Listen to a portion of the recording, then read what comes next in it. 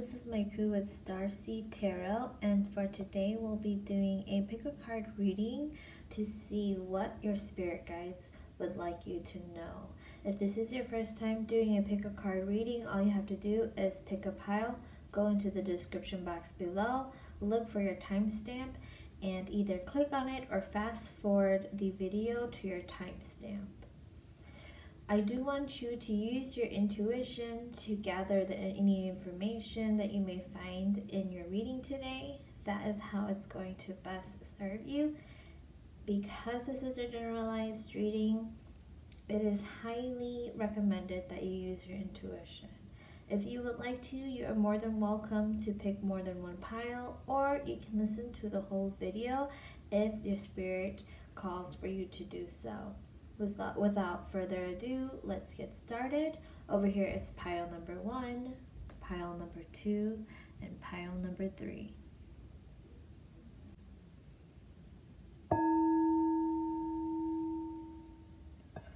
Alright, so this is the reading for pile number 1. Welcome to your reading. So what I'm going to do is, what I have out are oracle cards. If it calls for me to use tarot cards, I will draw out tarot cards, but for the most part, we'll be doing our reading today with oracle cards. Okay?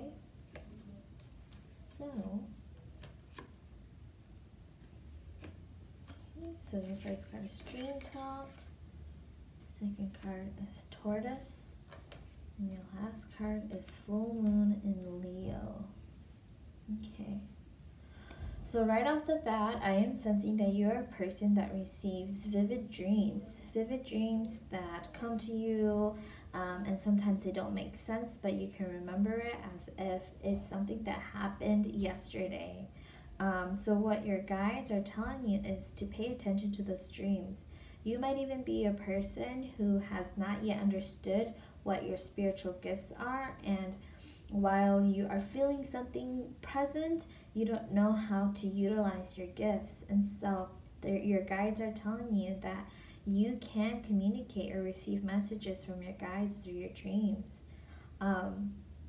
What they want you to do too is to keep a dream journal. Keep a journal of all your dreams. Exercise that muscle to know how to navigate your dreams. It's what they call lucid dreaming, when you are actively aware that you are dreaming in your dream. And so when you're able to do that, you can start, you're exercising that muscle to know how to pull information, extract information, as well as extract messages from your guides to be able to relay them. Oftentimes too, we disregard dreams because we think that it's just memories that are triggered through our REM state. And while that's often true, sometimes we don't know why we have prophetic dreams too. So you may even be a person who have dreams that are prophetic. You have dreams and then 5 days down, it manifests. And so in situations like that, trust that your dreams are really trying to tell you something.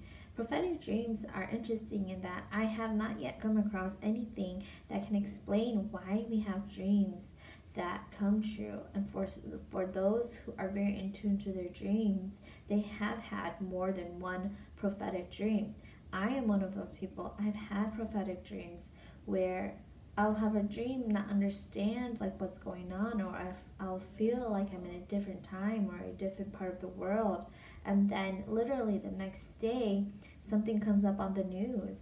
And so trust that the dreams that you're receiving are trying to relay you a message, and what you do with that message, it doesn't necessarily have to mean that you take action, but that message is there for you to help you become more aware of everything else that's happening in the world. And so depending on where you are in your spiritual journey, this gift of receiving dreams from your spirit guides is something that's very, very true for you, and pay attention to that. That might be one of your strongest gifts.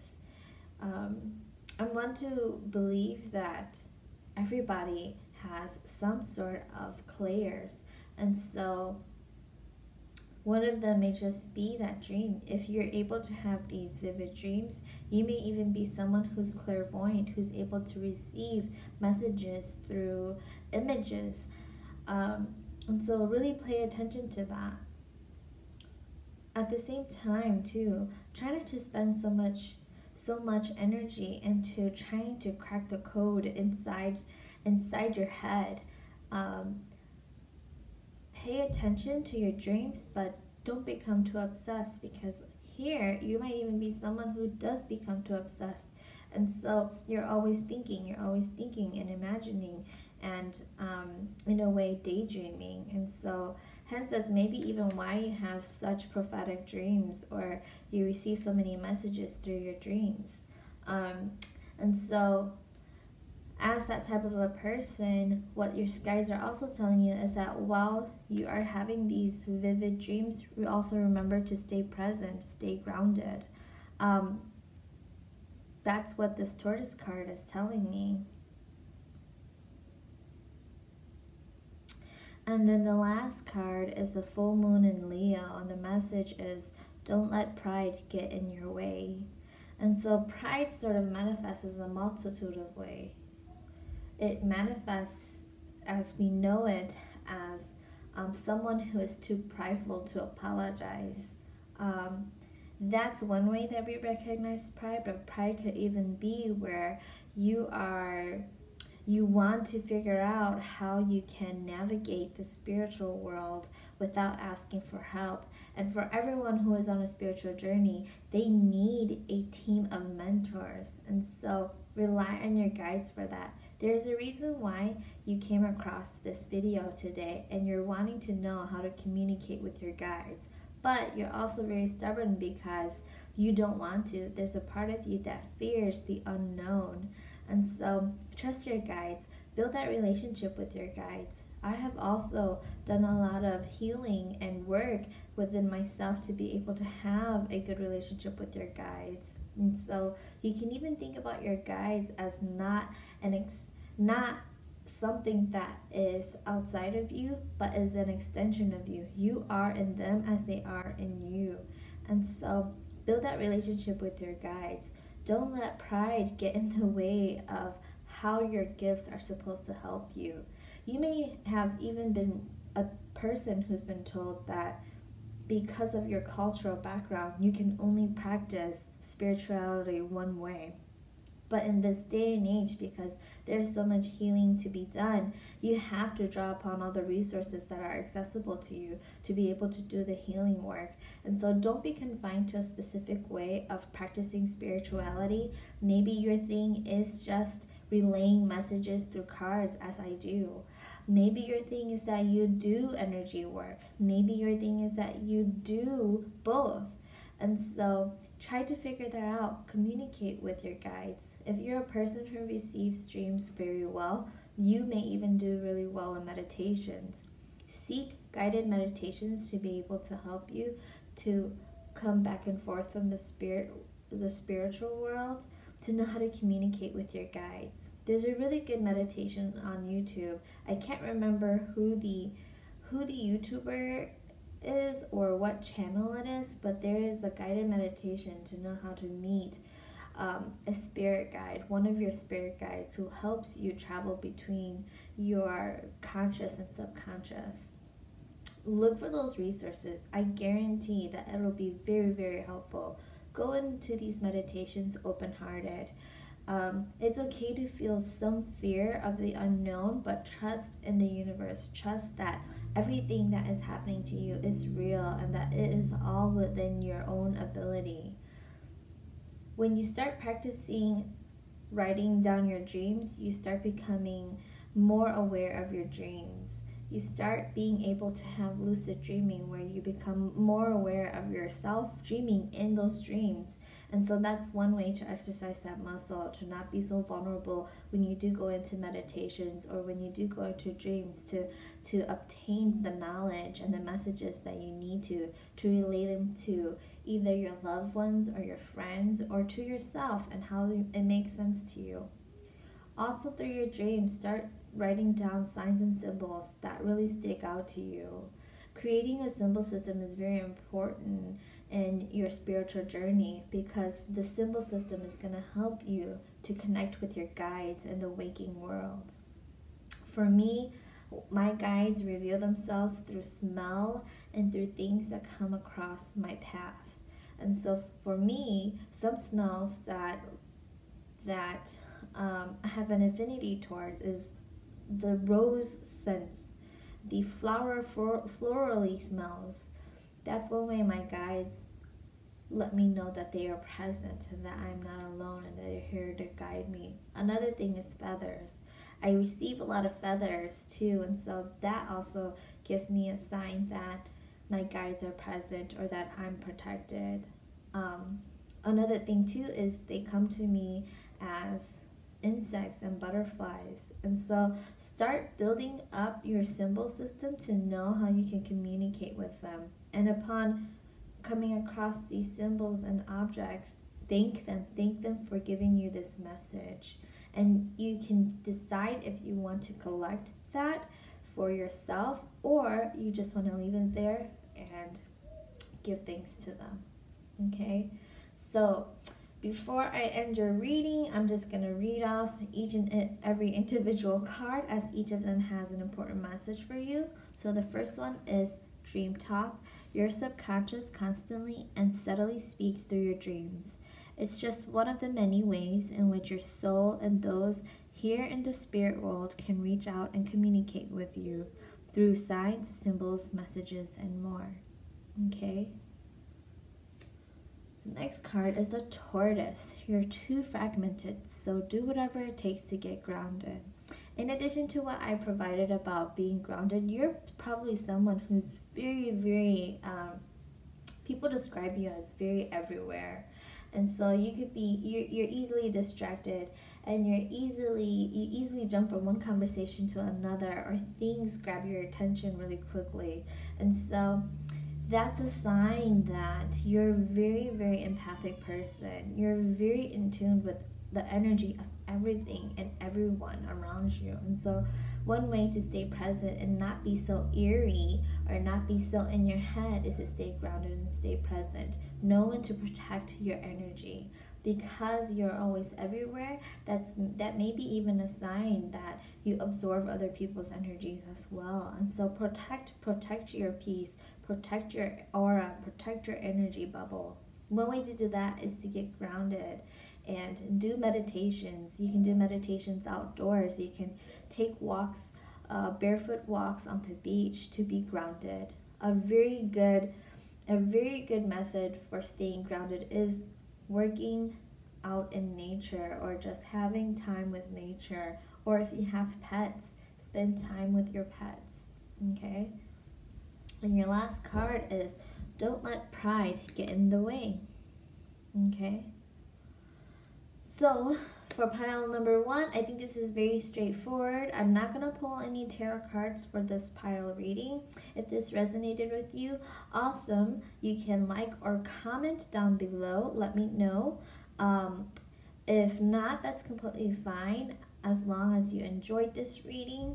And if you have not, press the subscribe button or subscribe to my channel. And don't forget to follow me at Instagram and Facebook at starseed.tarot. Thank you so much for tuning in. I'll see you in the next video.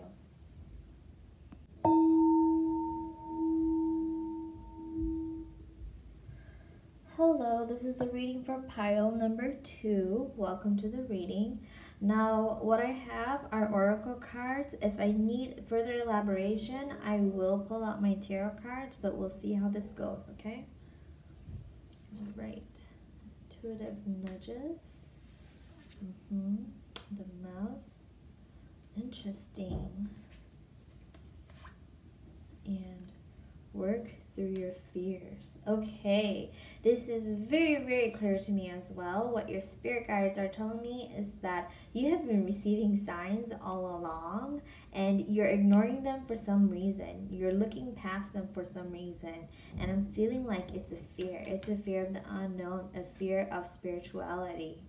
Okay, so I'm just gonna go ahead and read up all the messages on the cards, and then I'll further elaborate on what your guides would like you to know. So your first card is intuitive nudges. Intuition is the language of the soul. We are all born aware with a profound sense of inner knowing. Intuition is the greatest gifts we possess, which keeps us connected to our higher selves, the universe, and to our divine spirit. Your next card is mouse. You're overlooking some important details, so pay closer attention to what's going on. And the last one is work through your fears. New moon in Scorpio. Okay, and I think it's very interesting that we are currently entering Scorpio season 2. Scorpio season is the second half of this month, and it also falls on Halloween. And so, as we know, around Halloween and this time of the year, there's a lot of active spiritual energy, okay? So that may even be something that you fear. You fear that because there's so much energy, so much spiritual energy going around, and you're feeling so sensitive that you just don't want to deal with it. You don't want to deal with anything spiritual. You might even be someone who sees clairvoyant, who sees spirits, and you're just tired of it. You're just tired of it. And so one way to protect yourself from that, unfortunately, it's very hard to just stop these things from happening, but one way is to build up your endurance in ignoring these things that are happening. Trust in yourself that you have all the courage that you have had to ride through this wave, to ride through this sort of very odd phase of the year, okay? We also have the equinox, either the equinox that has just passed and will be entering the winter solstice. And so around those times too, there's a lot of energy going around, especially connected to the moon and the sun, okay?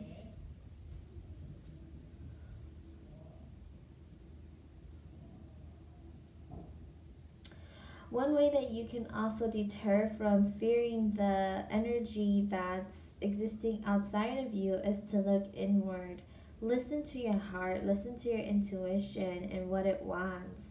Ignore all the extra energy around you, all the extraness, the spiritual extraness around you, and listen within. What does your spirit, what does your soul need? Develop that relationship, strengthen that relationship with your guides. As I mentioned in the first pile reading, build that relationship with your guides. Your guides are not only you, but you are them. All right. There are reasons why you have an affinity for certain smells and certain patterns, certain things. It's because your spirit guides are always talking and working through you. And it's not anything that is completely separate from you. They have been with you since the time that you were born. And so at the same time, they are you and you are them. Okay? So pay close attention to these things. Trust in yourself. Trust that you can have courage to brave through the fears of spirituality, the fears of the unknown. I think that's been a huge theme for many folks who are awakening, is that they're afraid of the unknown. I myself have worked very hard on building endurance and also stamina in entering the spirit world, and just building my courage to a point where if I do experience things, I know that I'm protected. Know that you are protected. Build your protective bubble. Build your peaceful space. All right. There are a lot of guided meditations out there that help you to envision what your protective bubble will look like. One that I really like, there's a meditation by Steve Nobel. He does a lot of really great meditations that help you to protect yourself from negative energy if that is something that you fear. In these meditations too, he teaches you how to transmute fear into an empowering thing, an empowering process. So I highly recommend you to look up Steve Nobel's meditations. Any of his meditations, he starts off with building that protective bubble and clearing out low vibrating astral energy, astral entities, okay?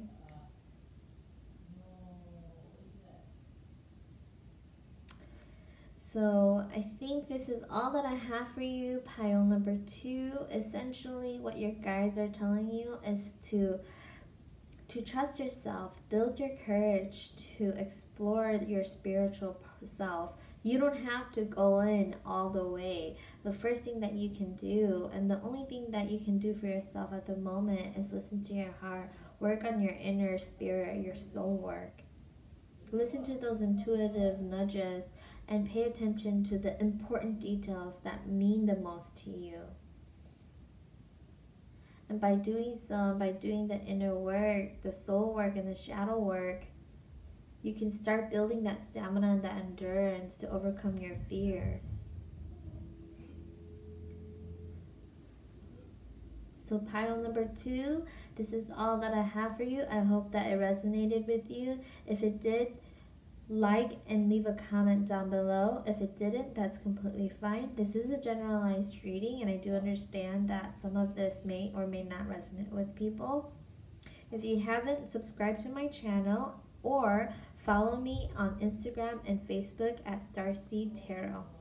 Thank you again for tuning in. I will see you in the next video.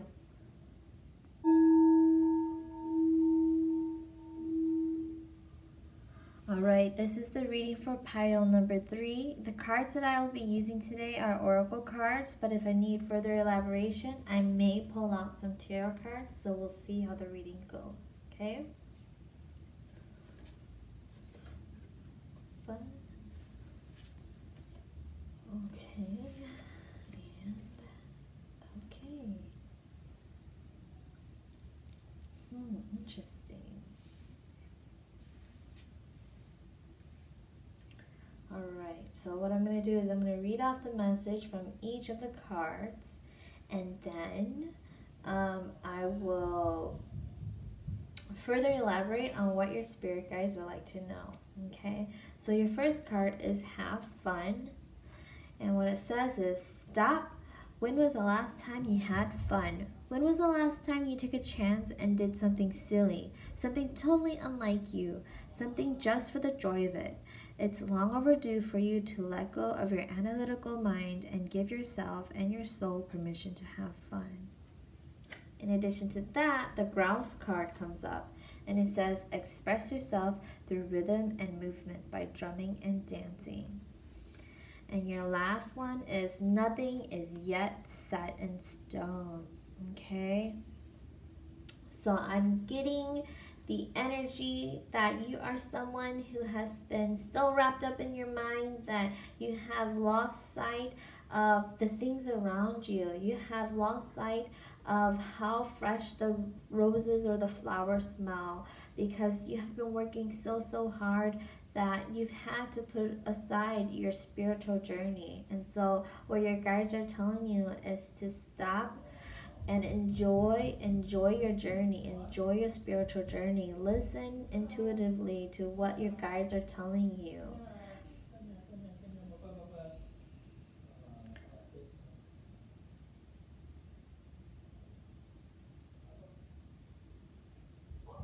You can even see here that your card says have fun.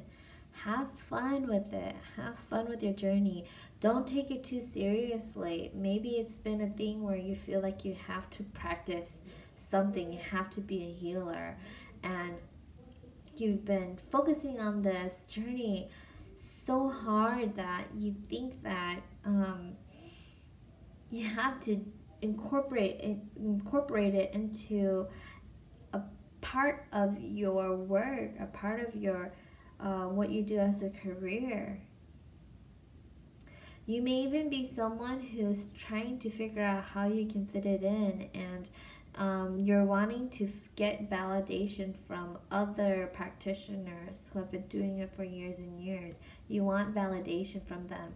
When in all honesty, your guides are telling you that you really do not have to do that as long as you have that relationship with your guides. I also have been in that situation before where I've wanted to, the only way that I can accept my spiritual journey was to be validated by other spiritual practitioners. And so one after the other, they were all telling me what I wanted to hear, but it was really up to me to figure out how I wanted to practice it. And so how I came to it was actually through my profession. When I started working with people and I started realizing how I could talk and work with people, and then through that I was also realizing how I was taking on other people's energy too, and what could I do to alleviate that, or what could I do to basically draw boundaries so that I wasn't so overworked or feeling so emotionally drained after my appointments. And so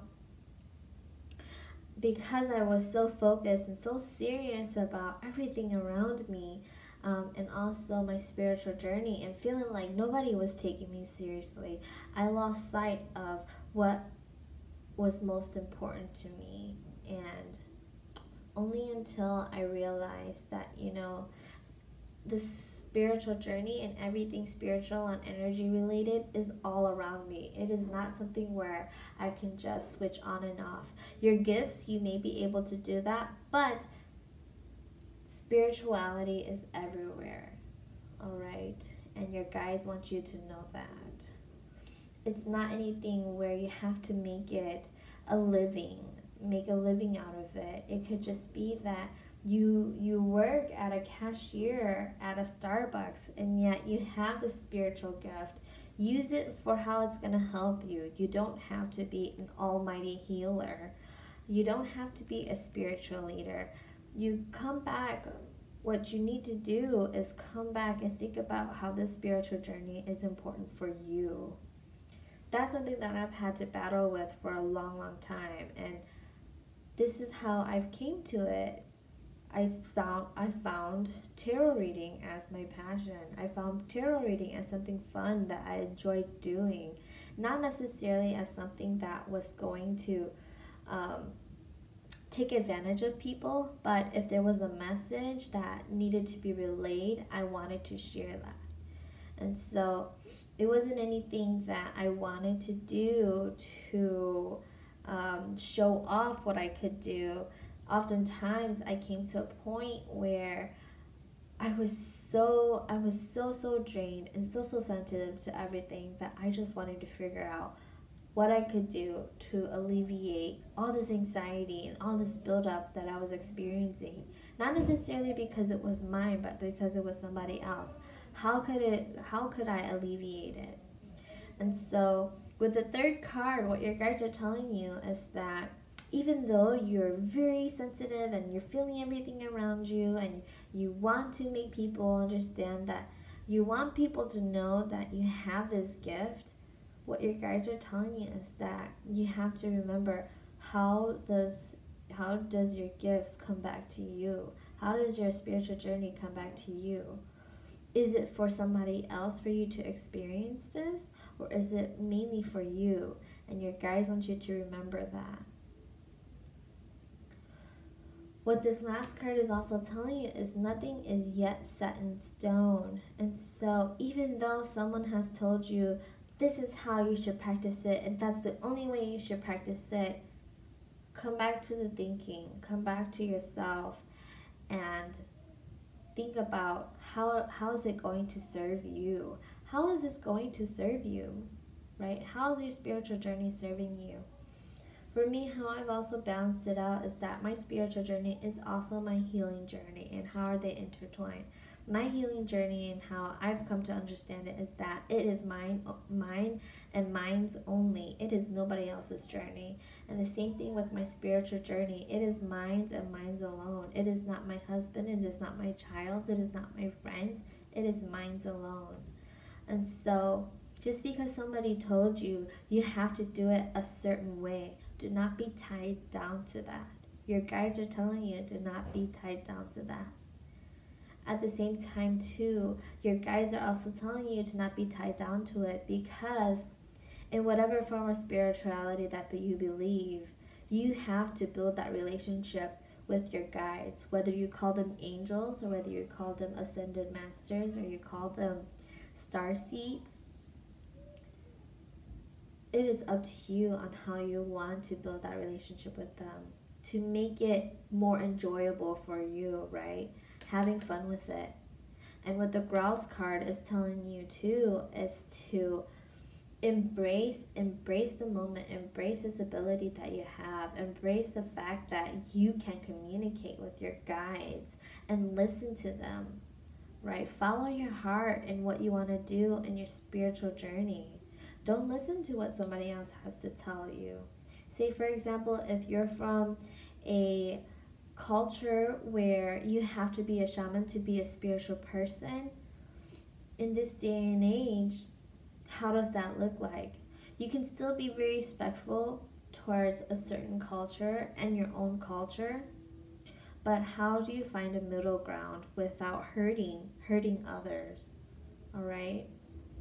I don't know if that makes sense, but what your guides are telling me through the cards is to be in the moment, follow your heart, have fun with your spiritual journey, and remember that nothing is set in stone. Follow your heart to where you want to be. You don't have to be an almighty spiritual healer or spiritual leader to do the work. What it really comes down to is, how does your spiritual journey serve you? All right. And so pile number 3, this is all that I have for you today. If it resonated with you, like or leave a comment down below. If you have not done it yet, subscribe to this channel. And don't forget to follow me on Facebook and Instagram at starseed.tarot. Thank you again, and I'll see you in the next video.